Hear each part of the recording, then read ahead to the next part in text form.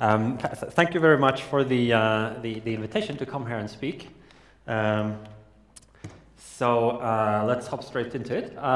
Maybe I should say a couple of words just before about this institute that I'm running at Oxford University. The Future of Humanity Institute is a kind of grandiose name for an institute, but we're about 12 or 14 people, mathematicians, philosophers, and scientists, and our goal is to try to apply careful thinking to the really big picture questions for humanity. The questions that most people recognize as important, but that haven't traditionally been dealt with in academia, but have rather tended to be relegated to journalists, science fiction writers, maybe a retired physicist in his dotage writing a popular book.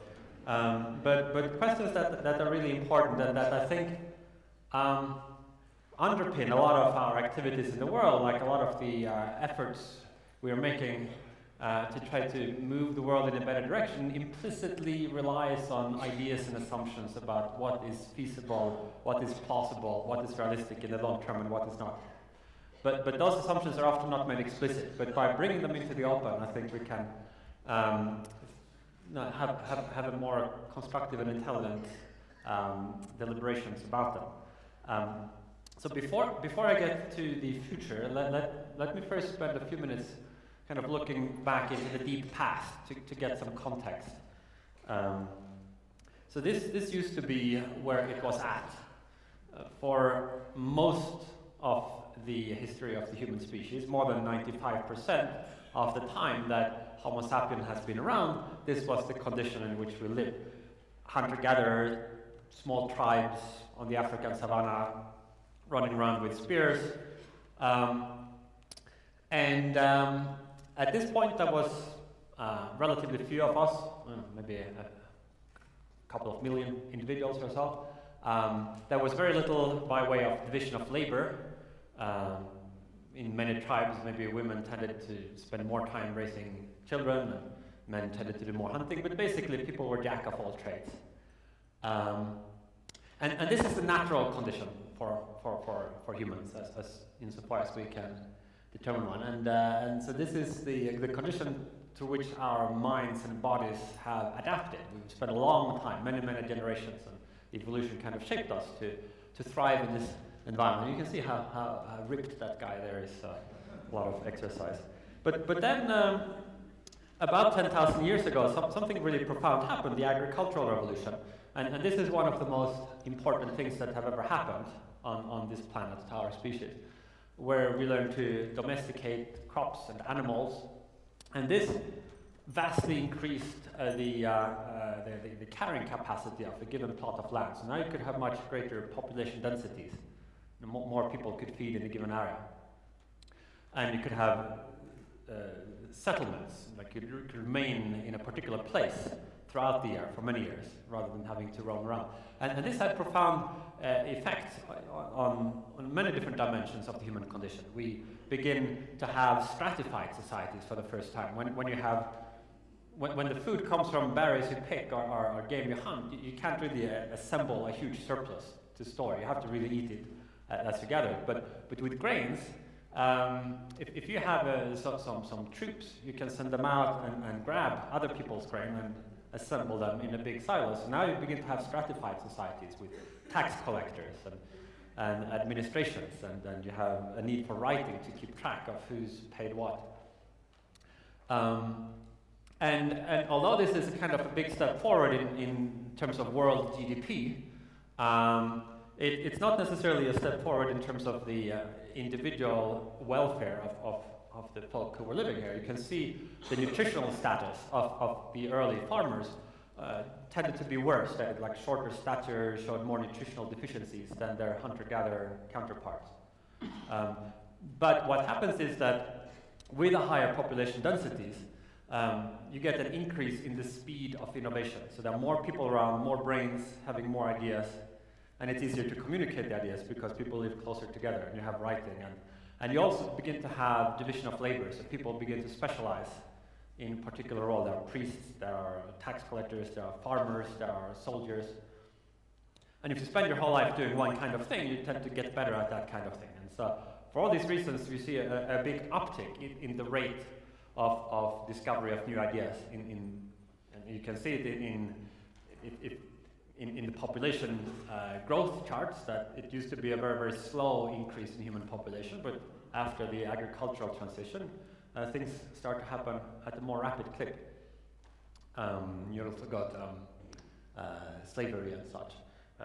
But if we think about how these folk viewed the future, it's interesting. They had obviously a lot of myths and religious conceptions, but insofar as people were thinking about the future here on Earth, the material conditions, it seems that for the most part they didn't envisage any change. So Robert Heilbronner wrote this book about how the future has been viewed, and he noted that in this quote, at the very apex of the first stratified societies, dynastic dreams were dreamt and visions of triumph and ruin entertained, but there is no mention that people envisaged, even in the slightest degree, changes in the material conditions of the great masses, or for that matter of the ruling class itself. So yes, you could imagine empires forming and falling, dynasties being overturned, but the basic idea that there is some directionality to history, some arrow of progress or development, technologies become more and more advanced, that wasn't really present there. It was more a churn. And that really only begins to change with the second great transition in the history of humanity, the Industrial Revolution. At this point, around this time, I guess it starts getting obvious that things are not remaining constant. Like things are changing at a rapid enough clip that even within an individual lifetime, you can perceive change. Like the level of technology when you were born and the level of technology when you retire is noticeably different. So it becomes hard to imagine the human condition as a permanent constant. Like it seems that there is some, and it seems to have some directionality. It's not just that things randomly change, there's some kind of accumulation, economic, technological, scientific. So with the Industrial Revolution, you get another huge increase in the rate of growth. Populations had been growing faster since the Agricultural Revolution than they did when we were hunter-gatherers, but with industrialization, they begin to grow much faster still. And the nature of work changes, so you now have a lot of people moving in to perform work in factories. You get the kind of proletariat you get regimentation of work routines. It's very important if you have a big factory that everybody turns up on time. You can't just straggle in whenever you feel like it. You need to have clocks and bells and whistles and systems for managing the production. You need capital investments. So there are a lot of changes that go together with this that also affect kind of the experience of being a human being and a worker. And something else starts to happen. So up until this point, and still in the early stages of the Industrial Revolution, we've basically, along with all other animals, inhabited a broadly Malthusian condition. Sometimes we learn how to make more with less, technological progress, but population growth. Like the more food you can produce, the more children survive, so the more mouths there are to feed. And that you know, as a first approximation, is the condition of all creatures in nature. There are exceptions to this. If there is some big calamity, say a plague ravages a country, or some giant earthquake kills off a lot of people, then for a period of time there is a surplus. Like after, you know, immediately in the aftermath, there is more land than is needed, and people can enjoy abundance. So that's one way in which you can temporarily escape the Malthusian condition. Another is if you have social inequality, like with you have after the Agricultural Revolution, there can be some strata that can expropriate resources from other elements of society and enjoy above subsistence level incomes. But only in exceptional circumstances. But after the Industrial Revolution, what you get is economic growth so fast that although population is also growing very rapidly, it can't grow as quickly as the economy. So this results in average income beginning to increase. That can only happen if the economy grows faster than population. And this system brings us to the normal human condition. which is where we are now. And so it's always peculiar to me when so we are often thinking about where things might lead in the longer term, but a lot of people think that there's this extraordinary burden of proof if one wants to take seriously scenarios in which things could change radically, and as if this is kind of the baseline, and any claim that things could be very different from this is some extraordinary hypothesis that is hard to credit. But even just looking at this historical context, I think highlights just how bizarre and absurd this is. This is like the idea that this will continue for thousands of years, or even longer. That seems to me the extraordinary hypothesis. So another way of bringing home the same point is if we just plot world GDP over the past 10,000 years, you can see it kind of creeping along there, creeping along the x-axis and then shooting up just recently. So it's hard just sort of eyeballing this to think that right now we're in the normal stationary epoch of this. It really looks like an enormous anomaly. The reason you not normally see this kind of graph is that usually people plot the y-axis on a log scale just to bring out more structure. But if you really just want to see how unusual the current condition is, I think you should just have a linear scale, and then you basically see nothing until you see a spike. So if we're asking what the reason is for the current anomaly and for these developments that we've seen, you might say it's technological development. And that's true, that technology is the proximate cause. But underlying that, there's a more ultimate cause, which is human brains. So it's through some relatively slight changes in the lineage that led to modern Homo sapiens that gave us this greater ability to invent technologies and to give us the ability to learn language so that we can share insights.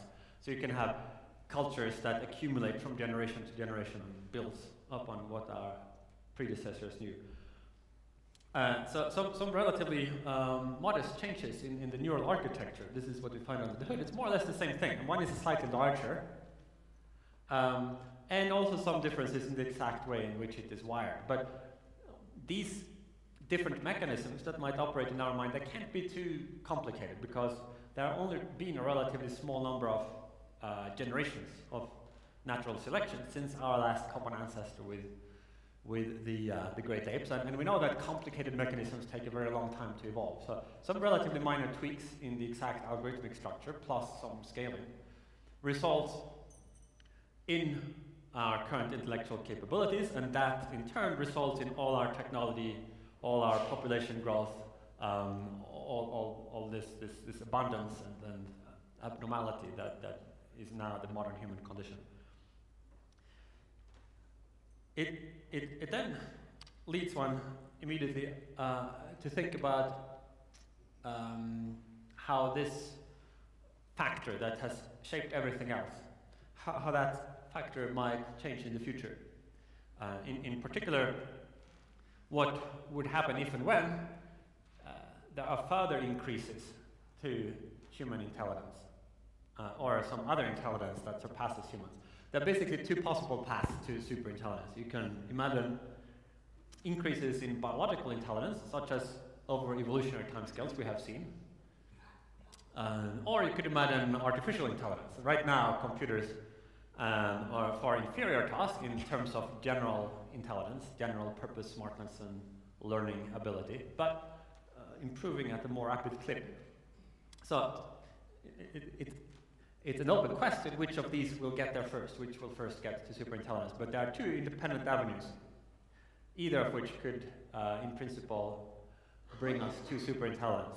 And as I shall argue shortly, I think that it would be a watershed moment, not just one more cool technology, another iPhone or another nifty little gadget, but a fundamental game changer. As important, or rather, I think, more important than the Industrial Revolution or the Agricultural Revolution. Let's just look in a little bit more detail first as to how one might imagine that this could happen. So we could distinguish in terms of increases to biological intelligence. On the one hand, biomedical interventions, sort of smart drugs or genetic stuff. Also, networks and organizations, improvements in the way that we function as epistemic aggregates. So there are collectives of humans that can solve problems that no individual humans can solve. The scientific community can do things that no individual scientist can do. So another way to sort of achieve some form of superintelligence would be by having huge improvements in information technology or epistemic institutions or other ways in which we can bring our individual intelligences together. I'm not going to say very much about that today, but I think that is an important category. I'll return shortly to machine intelligence. Then in between, we also could imagine some kind of hybrid approach, the cyborg path, where you would kind of, the idea being you would combine the best of biology and machine. Now, I'm skeptical that I don't think that that's where the action will be. I think it's just very technically difficult to significantly enhance human intellectual capabilities by implanting things in the body in ways that you couldn't get by just having the same devices outside of yourself. So wouldn't it be cool if you could just access Google by thinking about it? Well, maybe, but I can have a smartphone and access Google. I don't have to check into the neurosurgery every time a new version comes out. So I think that brain-computer interfaces, for various people with disabilities, I think they're great medical applications, but I don't think that that's how we will get to superintelligence. So maybe I'll just say a few words first about this, the biological, because this is the place where I think that will first become technologically feasible is in embryo selection.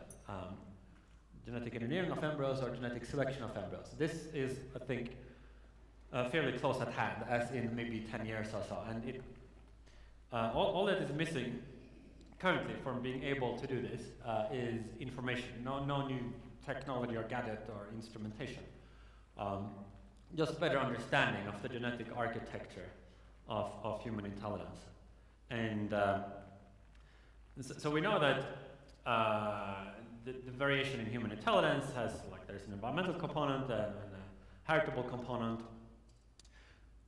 We've discovered that the heritable component is not due to 3 or 4 or 5 different genes that some people have and some not. Instead, there's a huge number of genes, hundreds, maybe in the low thousands, that each have a very, very small effect on your cognitive abilities. So to identify these very, very small effects, you need very, very large sample sizes. You need to sequence the genomes of large numbers of people, hundreds of thousands, maybe in the low millions, to detect these small influences. And that has been impracticable, but is now becoming feasible thanks to the falling price of gene sequencing. So as we're speaking, there are these whole genome studies with sample sizes of low hundreds of thousands. And that might be enough to begin to detect some part of this heritable variance in intelligence, but with larger studies in the years to come, in the millions, I think a substantial fraction of the heritability will be deciphered. And after you have that, then you really need nothing else. So the way that this would presumably first be used is in the context of in vitro fertilization. They have some fertility procedure that results in maybe 8 or 10 embryos. That's done routinely in fertility clinics today, and then the doctor selects one of these and implants. Now, today, the doctor will kind of visually inspect to see if it looks normal, the embryo. And maybe you can screen for certain monogenic disorders, chromosomal abnormalities, and then the doctor will select a healthy-looking embryo and implant that. You can't currently select for some complex behavioral trait. But once this information is available, then you could do that if you decided to do that. It's possible to estimate roughly the effect sizes of different strengths of selection. So if you take 2 random embryos and select the one that has the highest disposition, genetic disposition for intelligence, you would expect to gain, on average, about 4 IQ points, which is very little, barely noticeable. If you instead select, you have a pool of 10 embryos and you select the most promising one of those, you'd get, say, 11 IQ points. And you can see here that you face steeply diminishing returns. So selecting 1 in 1,000 might give you a standard deviation and a half. But that's really infeasible. With in vitro fertilization, you really might have 1 or maybe 2 fertility cycles. So it's really impractical to go above maybe 20 embryos or so on. So there's a kind of significant effect you could gain from this, but still limited. There is, however, a complementary technology that doesn't yet exist, but which would greatly increase the effect size you could get from embryo selection. And this is the technology of producing gametes from embryonic stem cells. So the idea is here you would have an embryo, take a stem cell from that embryo and use that to produce new egg and sperm cell that you could recombine to produce a new set of embryos. And then you could select 1 embryo from that set, and you could repeat the procedure. So with this technology, you would be able to compress the human generation span from 20 or 30 years down to weeks, or maybe a month or so. And instead of having, like as in the old school eugenics, try to persuade populations to change their breeding patterns over many generations, you would just have a petri dish that somebody would puck around in. So with this, you get a very different regime. So here you can compare, for example, 10 generations of selecting 1 in 10 in each generation. So that involves a total of 100 embryos. But instead of getting, say, 19 IQ points as you would with a one-shot selection from a pool of 100 embryos, with this you would get, it looks a genome with a higher disposition to intelligence than any that has existed in all of human history. So already with this technology, it looks like you would get at least some sort of weak forms of superintelligence. Now this technology doesn't yet exist for use in humans, but it has been used in mice. The gametes have been derived from embryonic stem cells and used to produce new fertile mice. So it's not like a complete science fiction technology, but there is some uncertainty as to how long it will take to achieve the high reliability and safety that would be needed for human application, initially presumably to treat fertility disorders. And then once this technology is available, then of course there are like myriad ethical issues, and you might imagine maybe different cultures and different countries will have different rules and attitudes as to whether or not they use this. But from a purely technological feasibility point of view, it looks like the limited selection may be feasible in the next 5 or 10 years, and this iterated embryo selection, there is more uncertainty on that might take longer, depending on your willingness to accept risk and stuff. So much for the biological path. Now let's briefly look at the machine intelligence path towards superintelligence. So you've probably come across various of these classical milestones. Every once in a while, AI achieves some spectacular task that kind of reaches the public media and makes a little splash. So the defeat of Garry Kasparov by the chess computer Deep Blue. Some of you might remember that. And that at the time, that was kind of looked as a big deal. Before this happened, before chess computers became that good, many people thought of chess as like really chess playing, like the epitome of human intellection. It requires deep strategy, thinking, logic. It seemed like a very advanced intellectual task. After computers succeeded in that, we've kind of maybe downgraded that in our esteem hierarchy. So now we think, well, you know, chess, it's just kind of mechanical calculation. And it's not completely facetious. To some extent, it turns out that there are 2 different ways of being good at chess. So either you can do it the human way, which does indeed require like sophisticated pattern recognition, planning, strategizing, or you can do it in the way that computers do, which requires none of that, but it requires a lot of computational power and more brute force exploration of the search tree. And it turns out that if you have enough computing power and some clever tricks, you can actually play chess at a very high level, indeed at a higher level than humans can. Then we've got the self-driving cars and stuff that advances in mobile robotics. The game show Jeopardy, where the IBM system Watson defeated, this was like I guess a few years ago defeated the all-time human champions in this trivia quiz show. And more recently, advances in deep learning, which is so AI used to be like in the 60s, and maybe this is a way perhaps that a lot of people think about it. It used to be about basically putting commands in a box. So you would have programmers that would sort of hand code knowledge items and put them into an expert system, and then the system could perform some simple logical derivations. And the problem there was these systems didn't really scale. They were very brittle. Like you put in one erroneous assumption and the whole thing just spewed out nonsense. And so that is kind of a cul-de-sac. But today, AI is much more about machine learning.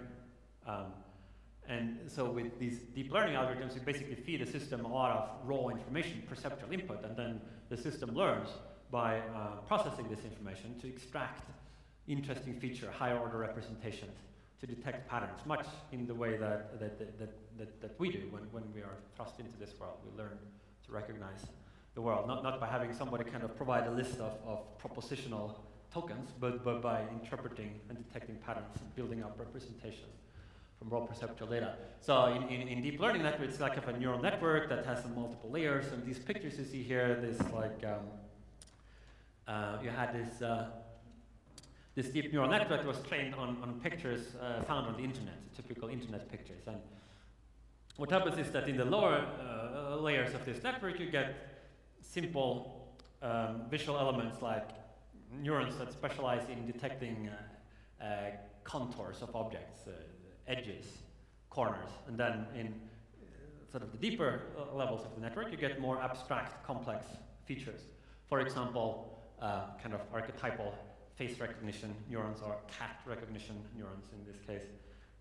And in the last couple of years, there has been a kind of a good deal of excitement about things that where it looked like we were previously stuck, where things now are coming loose and are beginning to move again, with significant advances in automatic translation, in image segmentation, image recognition, image parsing, describing, like putting captions to images.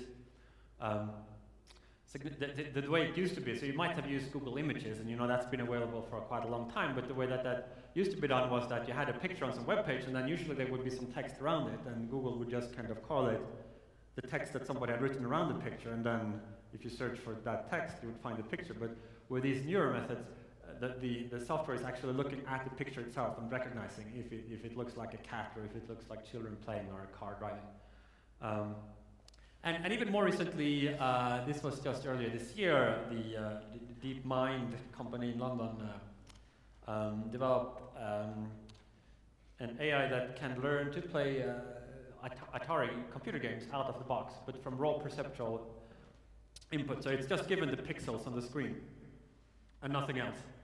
And the same AI learns, like after playing these for a few hours, to play any of these different Atari games, the same algorithm for all these different Atari games, and some of them at the superhuman level. So the interesting thing here is not, oh, you can play Atari games, but the interesting thing is that this is fairly powerful general purpose learning algorithm that you don't have to sort of pre-program on task by task, but that has this kind of ability to take any raw perceptual input and recognizing data and structure in that. So these various milestones and other applications have been made feasible through a number of underlying algorithmic improvements that, and remember this whole field is really only 70 years old. We've only had computers for 70 years or so, right? So all that has happened is on historical timescales, quite recent. It looks like some additional number of breakthrough ideas, concepts like these will be needed to get all the way to human level intelligence. We don't know how many, whether it's kind of 2 more of these that are missing or whether it's like 50. Also, improvements in hardware have played a role. So if we look, for instance, at chess computing, about half of the performance gains that we have seen there have been due to computers just being faster. And the other half have been due to software improvements. And that the exact proportions differ, but as a rule of thumb, roughly half of the advancement in AI has come from hardware and half from some better algorithms. So we now have AI running in a lot of applications throughout the economy. There's some small sample here. Like AI researchers sometimes complain that as soon as something actually works, it's no longer called AI. We just think of it as software. But a lot of these techniques were developed initially in the AI community and has since found application. So it's not as if the field has achieved nothing. It's just that the bar is kind of gradually moved.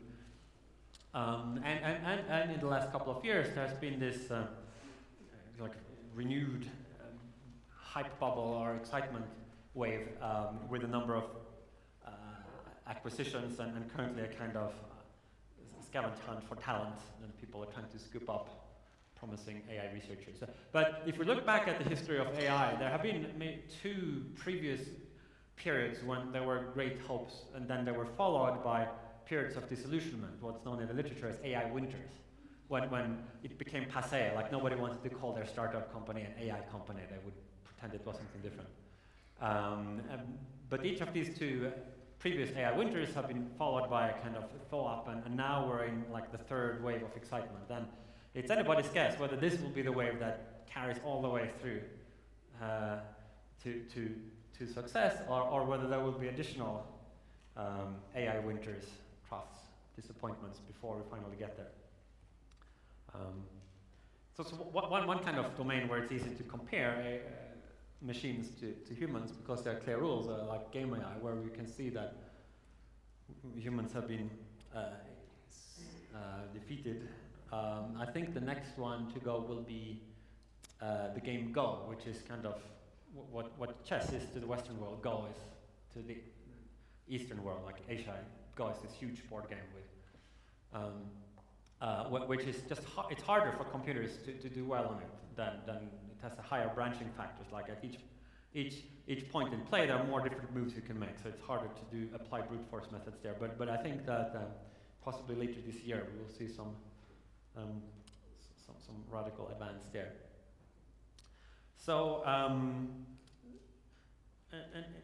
a question that arises then is like, just how far away are we from having machines that match humans, not just in specific domains, but that have the same general purpose, learning and planning ability, the same general intelligence that we have. We did a survey a couple of years ago where we asked some of the world's leading AI experts what they thought the answer to this question was. One specifically we asked, by what year do you think there's a 50% probability that we will have achieved human-level artificial intelligence? Which we define here as the ability to perform virtually any job as well as a human adult. So genuine human-level intelligence, not just kind of domain-specific. And the median answer to that was 2050 or 2040, depending on precisely which group of experts we asked. But with a lot of spread on both sides of that. It could happen much sooner, or it could take much longer. It's important to distinguish this question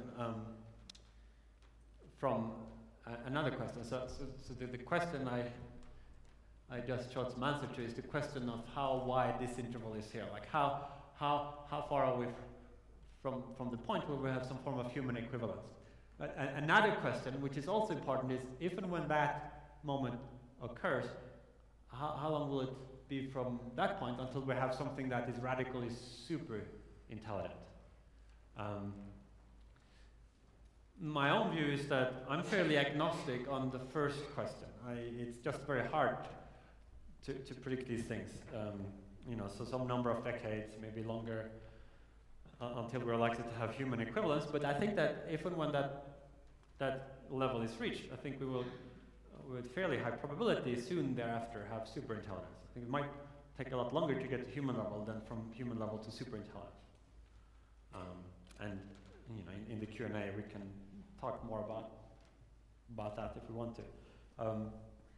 But I want to move on to sort of the third chapter of this presentation. So if we zoom out and look at the human condition from a very abstract and schematic perspective, we can think of it as in this diagram here, where we have on one axis some intuitive notion of capability, like level of technological advancement, sum total of our economic productive capabilities, and time at the other axis. And so here the human condition, demarcated by these dotted lines in the middle there, represents a narrow band of all possible levels of capability that the species or civilization could have.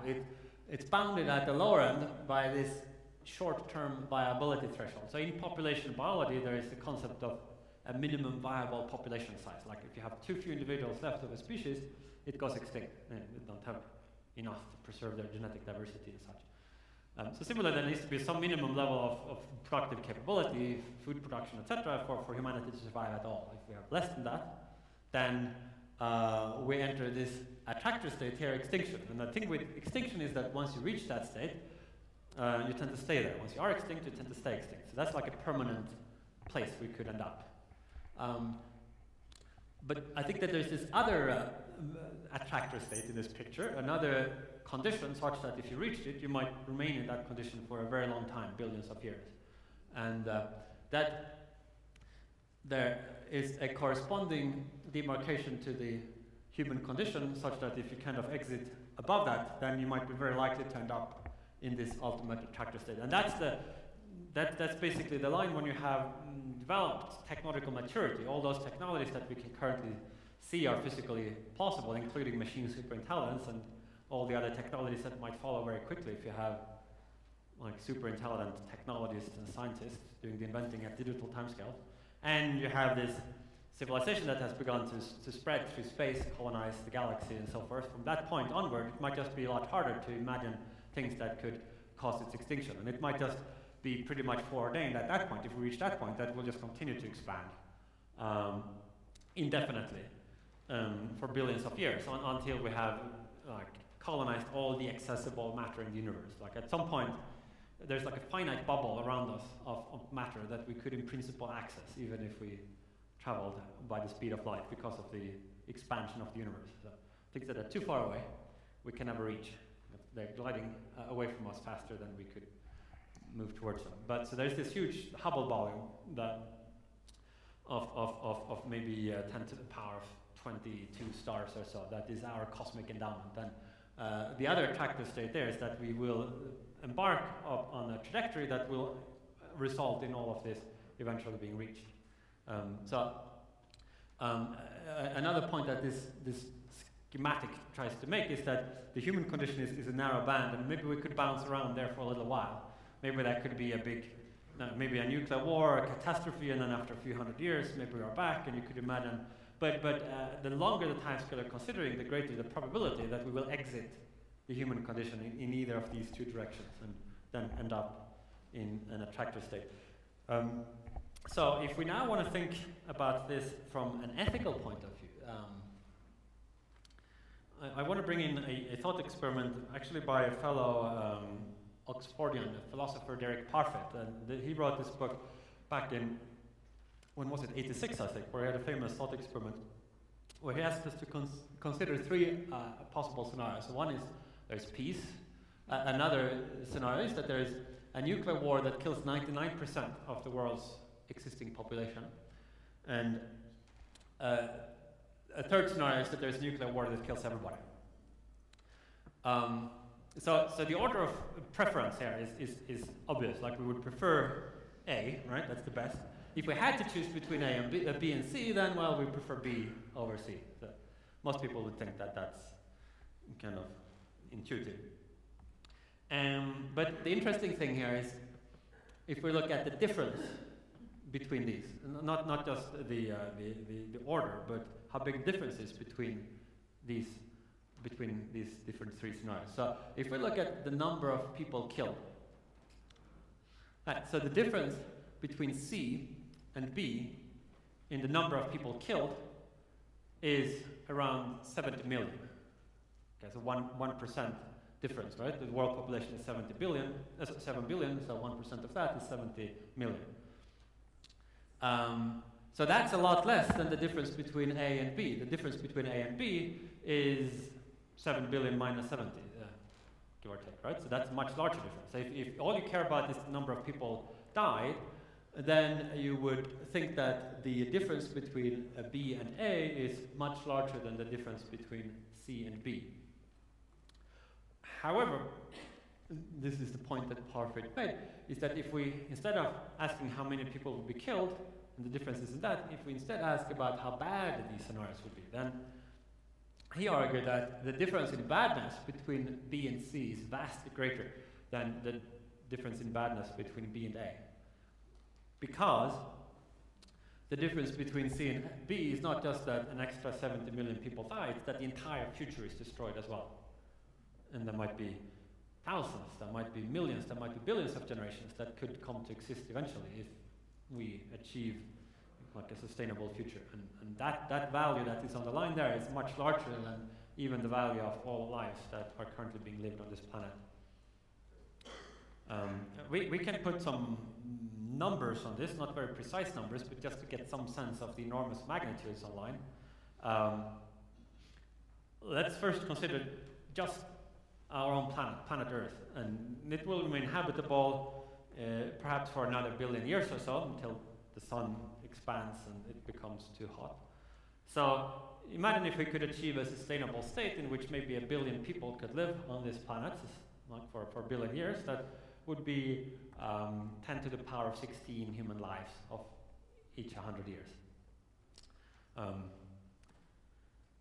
So if we now compute the expected value of reducing existential risk by 1/1,000,000th of 1 percentage point. So the expectation value is simply when you multiply a value with the probability of achieving it. This is like standard decision theory. Then you find that the expected value of reducing existential risk by 1/1,000,000th of 1 percentage point, like tiny little reduction, just to make the world a little bit safer from existential risk. Then that's worth at least 100 times the value of 1,000,000 human lives. So imagine if you could save 1,000,000 human lives, like cure some horrible disease, or you intervene to stop a famine, or like stop a new Hitler from, that's like an enormous amount of good. No, like couldn't hope of achieving that much good in your life, even if you spend all your days like just. But according to this reasoning, it looks like from this simple-minded utilitarian calculation, it would be much better to reduce the amount of existential risk by 1/1,000,000th of 1 percentage point than to save a whole million of lives. And so that's only considering the lives that could exist here on the planet Earth. Like if we more realistically take into account some probability of our descendants eventually, colonizing the universe, and you make some assumptions about the technology they could have, then you get a far larger number, which would not change the conclusion. It would just make it even more extreme. Makes it even more extreme. So from this perspective, if you were a utilitarian, it looks like the goal of reducing existential risk. The existential risk here is like a pan-generational risk of crushing severity, either human extinction or something that could permanently lock us into some radically suboptimal state. If you're a utilitarian, it looks like your practical decision making could be simplified to this max-epoch rule. Maximize the probability of an okay outcome, or an okay outcome is any that avoids existential catastrophe. So, at least for this particular ethical theory, we have made some progress in simplifying what it actually amounts to in practice. Like often it's very complicated to see how some long-term goal could best be realized in the world with the possibility of unanticipated side effects and so forth. And this doesn't go all the way to telling exactly what you should do concretely, but it does simplify the problem. If you're a utilitarian, your decision problem simplifies to the problem of figuring out how best to reduce existential risk. And most causes are just not good candidates for the best way to reduce existential risk. It narrows it down. If you're not a utilitarian, but maybe you still place at least some weight on the welfare of future generations, then this should be a component in your decision making, even if you recognize maybe other ethical considerations in addition. So maybe you recognize you have special obligations to your family and friends, deontological restrictions, not to lie, steal, or murder, but you also care to some extent about the welfare of sentient life, then this should kind of flow in. And maybe to the extent that you're driven by these considerations, you should focus that in the maximally existential risk reducing direction. So this way of looking at it is not reflected in current academic priorities. We did a little literature survey. We counted the number of scientific papers on some different topics here. So you can see there's a lot of interest in the dung beetle. Academics are also busy studying snowboarding and zinc oxalate. The human extinction, not so much.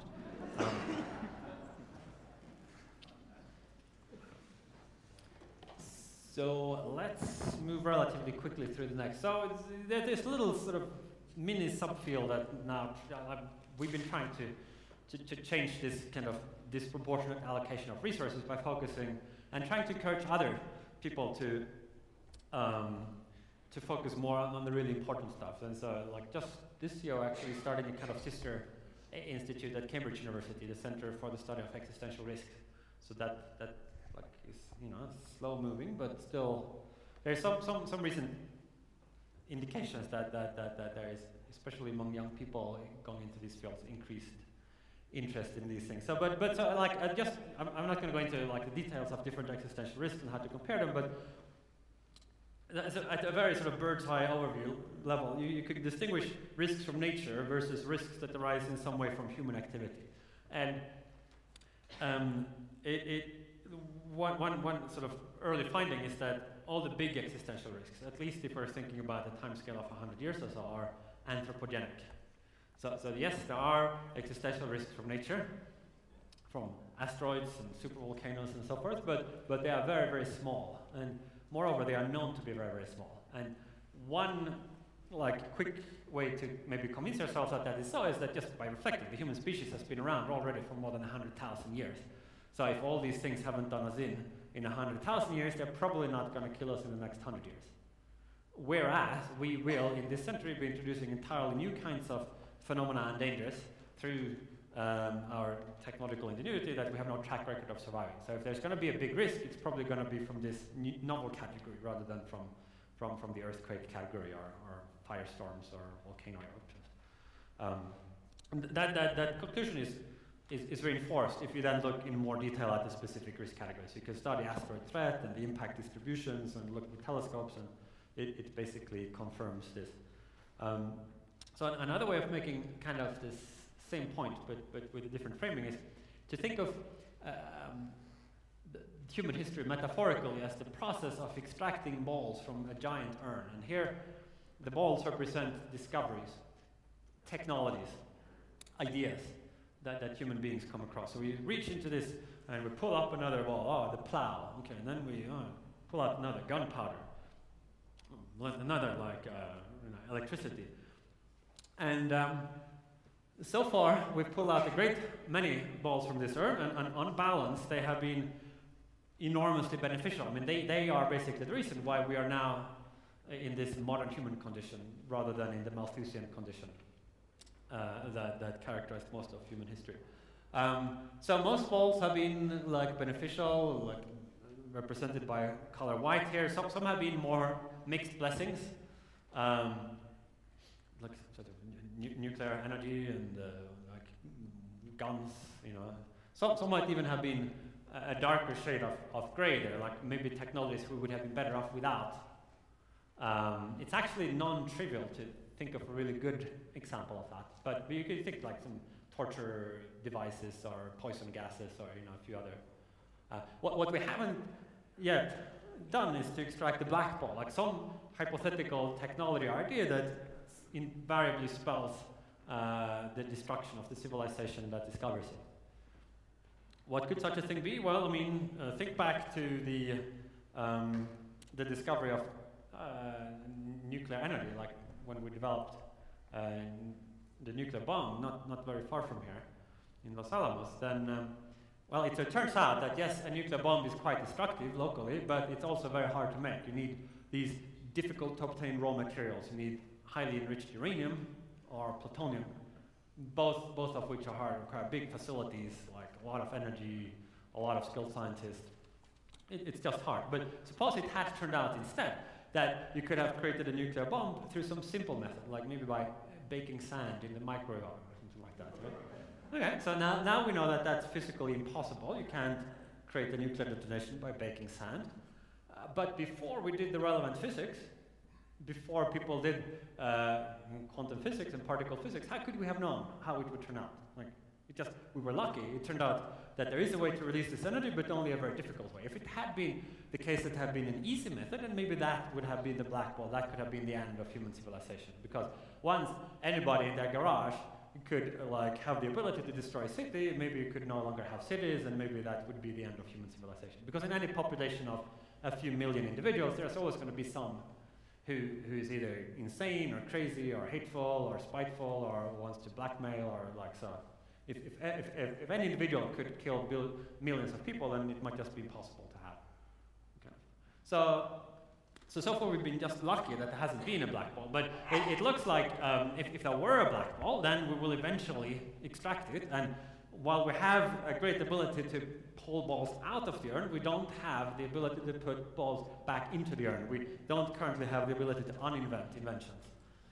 So it looks like we just have to hope that there is no black ball in there. And that's another way of kind of, I think, pointing to the category of risk that I think is the big one. And so here are some possible technologies that might pose some existential risks, in addition to having enormous beneficial applications, of course. You notice here at the bottom I put several unknowns, because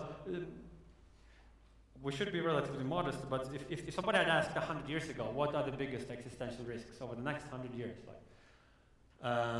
they certainly wouldn't have mentioned artificial intelligence. I mean, they didn't even have computers, so nobody would have thought of that as a risk. Nor synthetic biology, it wasn't a concept, nor molecular nanotechnology. Possibly some people would have worried some about totalitarianism.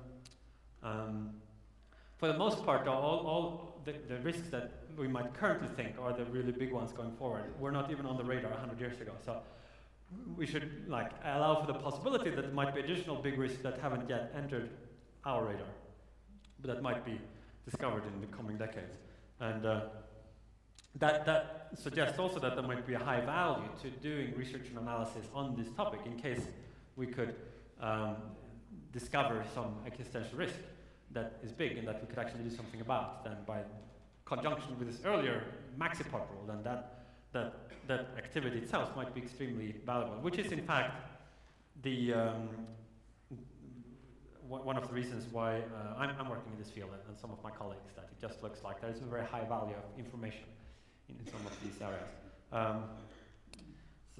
So let me just round off, and so in terms of what we could possibly do about this, I actually think that I'm kind of sympathetic to a sort of mild form of technological determinism.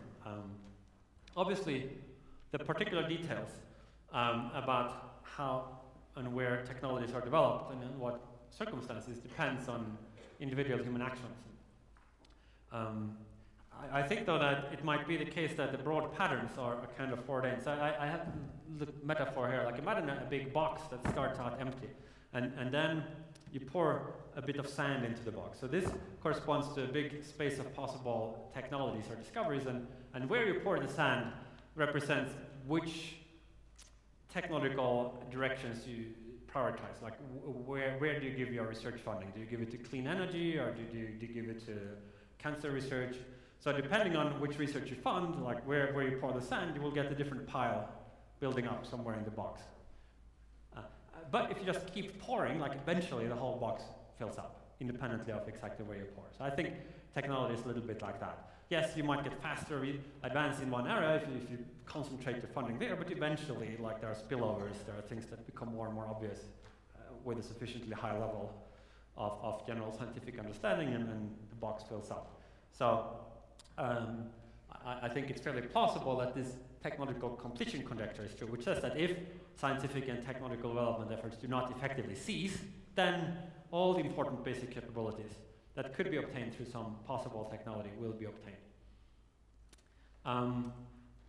So how to think about this then? If it is the case that that it looks like all the big existential risks will arise from certain future technological discoveries, and yet we are kind of bound to eventually make those discoveries, unless we permanently ruin our civilization, which would itself be an existential catastrophe. What should our attitude be to this whole enterprise? And one answer is that I found best expressed by this some random commenter on some internet blog, Washbash. So he said, "I instinctively think go faster, not because I think it's better for the world. Why should I care about the world when I'm dead and gone? I want it to go fast, damn it. This increases the chance I have of experiencing a more technologically advanced future." So this is one answer. Is this a good answer? Well, we have to be clear about exactly what the question is. Like, okay, so if the question is, what would be best for me or for us, like selfishly, then I think from a selfish point of view, we probably have reason to hope that technology will move very rapidly. Maybe there are some existential risks that we might have to be confronted anyway, but you know, for individuals, like the overwhelming risk is that we just die from natural causes, like aging is kind of slowly rotting us away from the inside.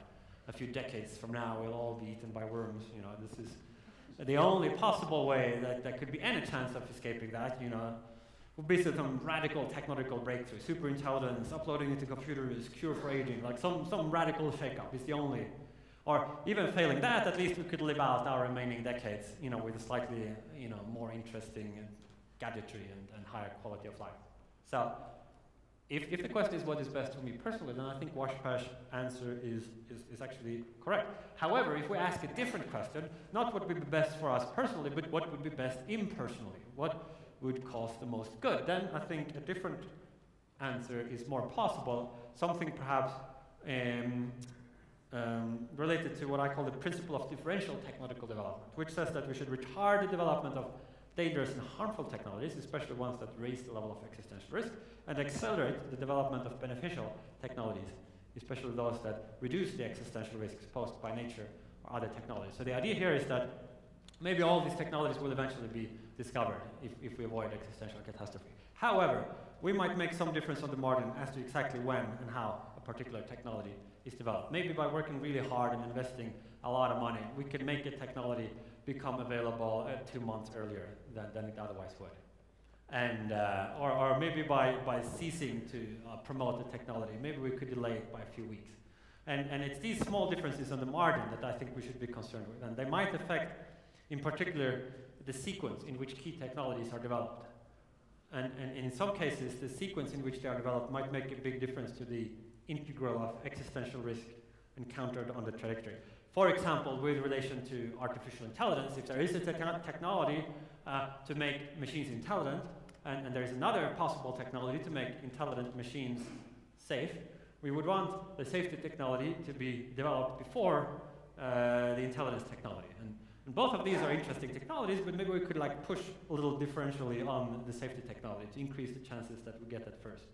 You know, with biotechnology, you could apply a similar thing, like if there's going to be a designer pathogen that like has very high lethality and long incubation time, but there's also going to be at some point like a universal vaccine or a really good diagnostic. You want like to push preferentially on the diagnostic and the vaccine, hoping we get that before the really dangerous stuff to create harm. And so in general, rather than asking for a particular technology, is this technology good or bad? Would it be desirable to have nanotechnology or not?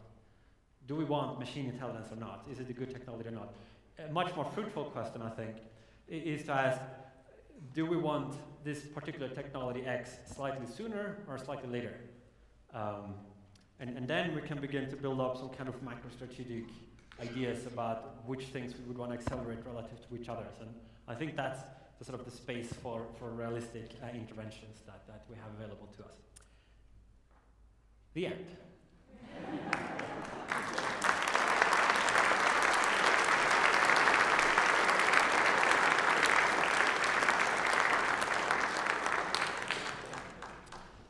So now we have time for a few questions, and do please speak up as much as possible. You gave a very hollow ground to existential risk, but one of the economists have spent a lot of time talking about future value.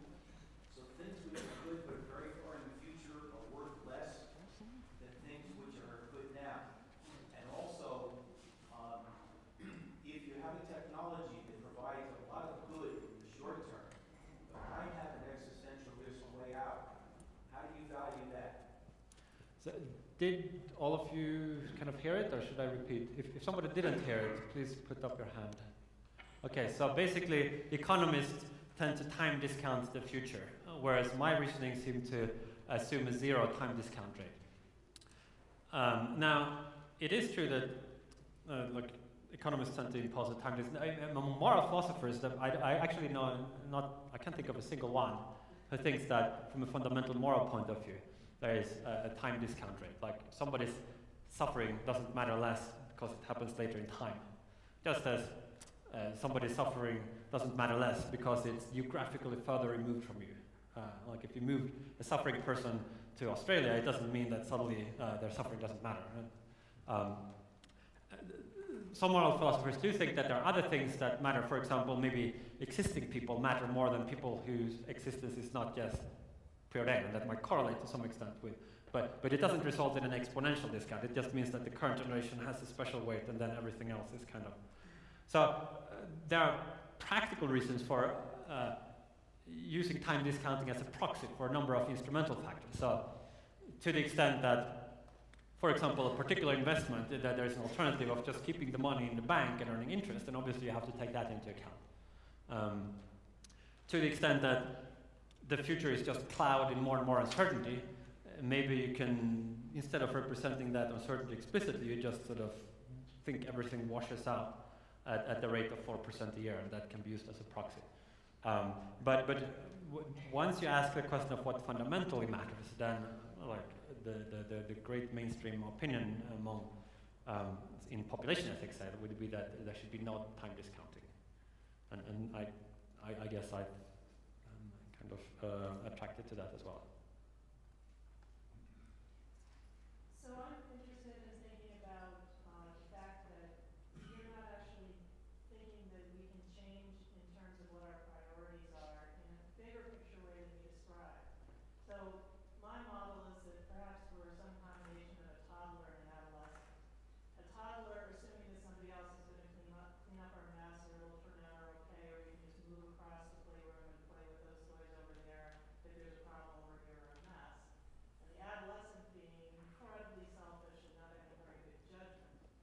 But what about the precautionary principle? In other words, that the first and biggest priority when you have great capability, say adolescent versus toddler, is that you need to learn that first do no harm.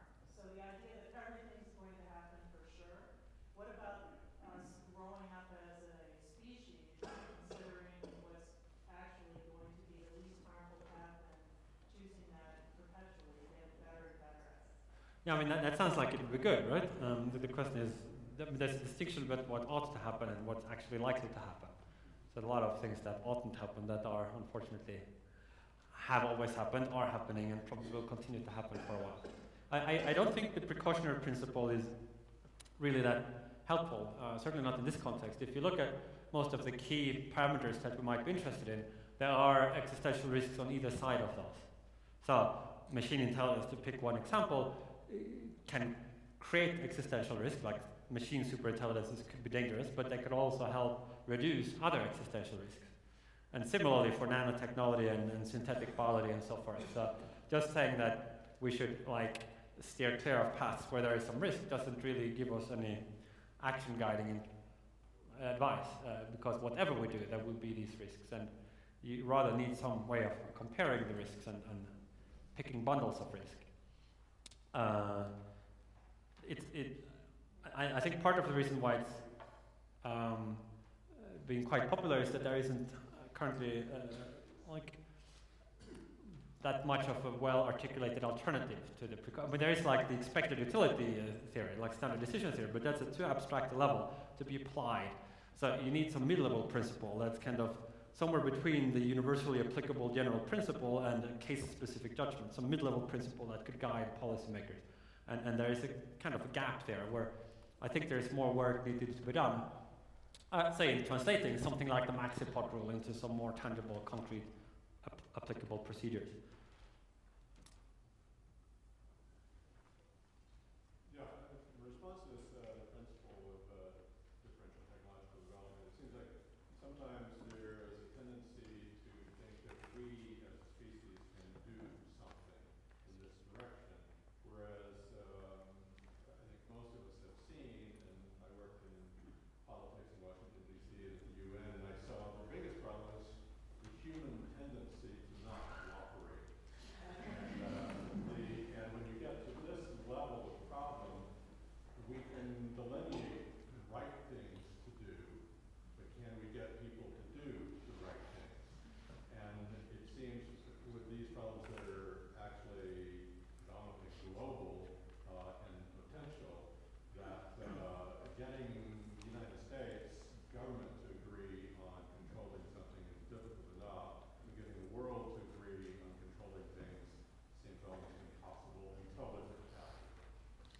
So the question is, cooperation is hard. Maybe if we could see what the right thing to do is, we could get everybody to agree to do it.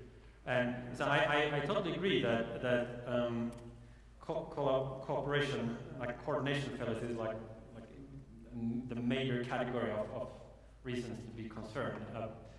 I think it just means that we need to keep refining the question. So ultimately, it's maybe of limited interest in knowing what we should be doing where we are humanity.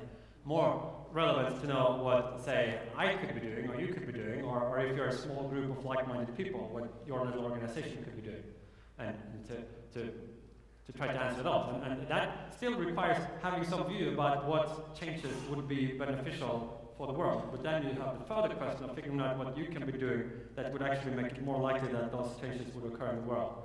With regard to combating existential risks from technology, what your observation implies, I think, is that there is a penalty to propose solutions that require that everybody collaborates. And so, for example, solutions that consist in the permanent relinquishment of some technology that have a lot of commercial applications and general interest might just not be very feasible. In which case, you want to instead be looking for other things you could do that might reduce the risk. So with AI risk, one possible solution might be we just decide never to develop AI, or we decide to wait for a few hundred years until we've kind of grown up more. In principle, maybe that would really reduce the risk, but in practice, trying to push in that direction might achieve nothing, or it might even be counterproductive if it alienates, say, the AI research community. And instead, what you might be doing is to try to push towards accelerating, say, research into the AI control problem, the AI safety problem. And that's something that doesn't require everybody in the world to agree to do it. It just requires that one extra talented person goes into the field, or one extra million of funding happens, and you get an incremental advance. And so it's very important not just to stop at asking what would be good for the world, but also asking the further question of what can you do, what are you in a position to do to nudge things around effectively in that direction. And there, of course, you have to take into account leverage, not just assign whether something has a positive or negative effect, but also how big that is.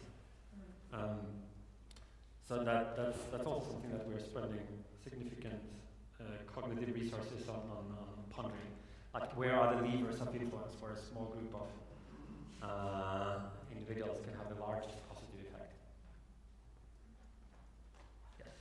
You put up a slide where you said the median guess from a group of experts is that around 2050 or 2040, that machines would be able to do everything that people can. What does that world look like? What happened? What I think is likely to happen is that it will not last for very long, that world, that it will quickly transition into this world of superintelligence. And what the world looks like after that depends, I think, partly on whether we have succeeded in solving this control problem before this intelligence explosion occurs.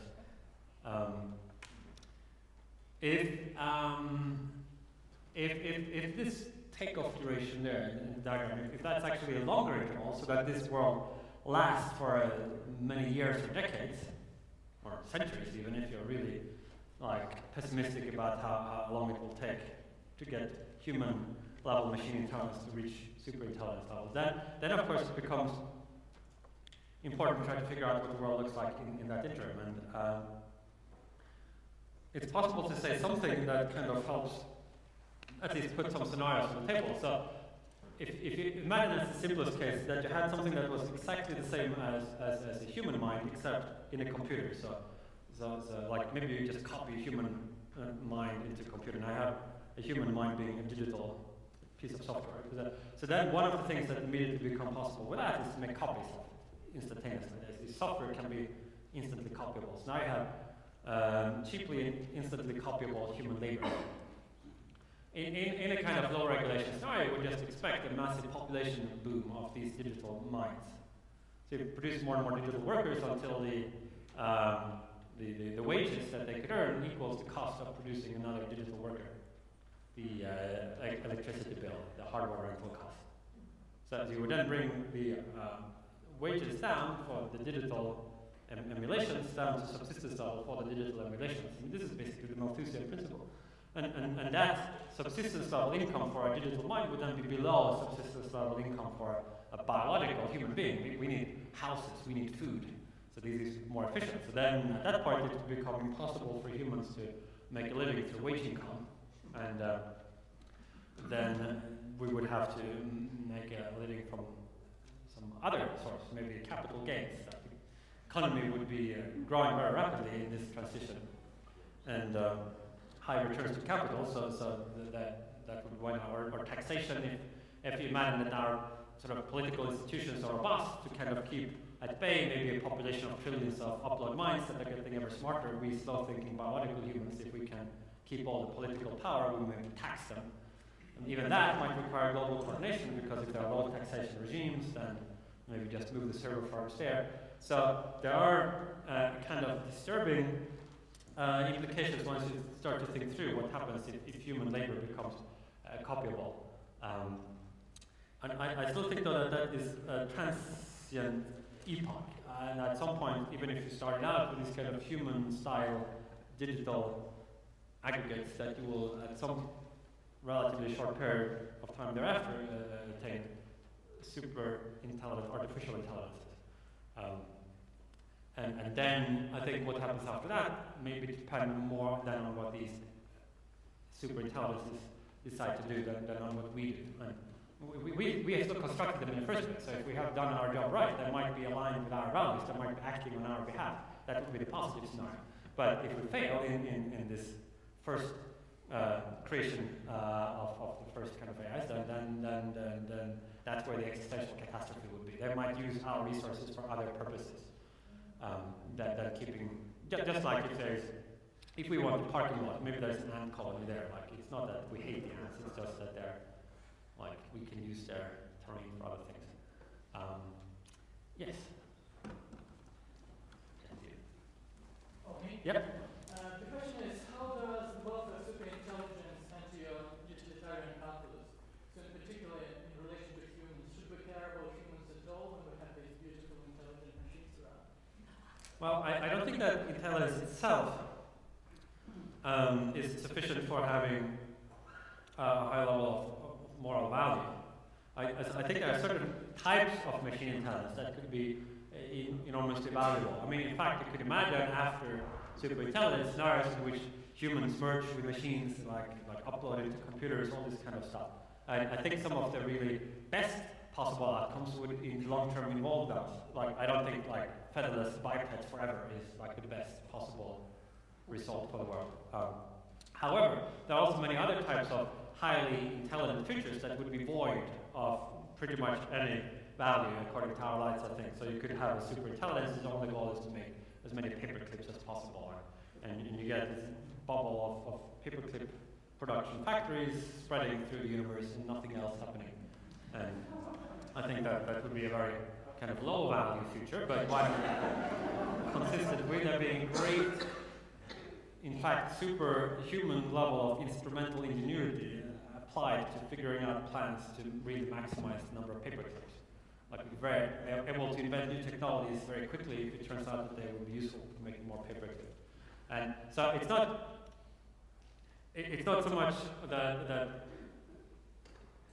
superintelligence itself either it's not inconsistent with value, nor does it imply great value, but it leaves open the question of what it's basically like a giant container that just makes the world much bigger. Superintelligence or advanced technology. But the question is what you fill it with. And we have time for maybe one more question. Are you trying to ask a question in the back, or? Yes. Could artificial intelligence or the threat of artificial intelligence accelerate human evolution? So I don't think evolution happens over multi-generational timescales, and big evolutionary changes take a lot of generations. The only way in which that could happen in a kind of meaningful timescale in this context, like a timescale of decades rather than many centuries and millennia, is through this iterated embryo selection, we would have multiple generations in a very short time. So could superintelligence somehow boost that along? Was the question? So I guess it's theoretically possible that if for some reason people think superintelligence is coming, if that would give people more reason to favor biological enhancements in humans, you could imagine that that would slightly accelerate the development of this technology. So, like, the idea has been put forward. Sometimes, in other talks, and in the book that you maybe will be on display later, I talk more about like why precisely I think superintelligence could be risky. So there could be big risks there. So one idea that sometimes is put to me that if AI is risky, maybe that's the reason why we should like really push forward with biological enhancements. So even if the computers get smarter and smarter, we can always keep one step ahead by making ourselves smarter as well. I think that is just flawed in as much as if we enhance our own biological intelligence, I think that will hasten the time when we're overtaken by computers rather than postpone it. We'll then have smarter scientists, smarter computer scientists who will invent AI more quickly. There might be other reasons why it would be a good idea to accelerate developments of cognitive enhancements. Like maybe we want the generation that creates the first superintelligence to be as competent as possible. So maybe we would rather it be done by cognitively enhanced humans, such as may exist in the second half of this century, rather than by a lot of tinkerers kind of just throwing things together and seeing what works. So, to the extent that that line of reasoning would actually have traction in the world, I guess it is conceivable that in that sense, human evolution, in the sense of iterated embryo selection, could arrive slightly sooner if the prospect of superintelligence motivated people to pursue it more. But that's it's quite tenuous. I mean, I think that for the most part, these developments would be driven by considerations uncoupled from beliefs about the future of AI. There are just a lot of other medical reasons or economic reasons and human welfare reasons for one might want to favor these genetic technologies and a lot of reasons why people might oppose them, but most of those I don't think flow through hypotheses about the future of AI. Thank you very much.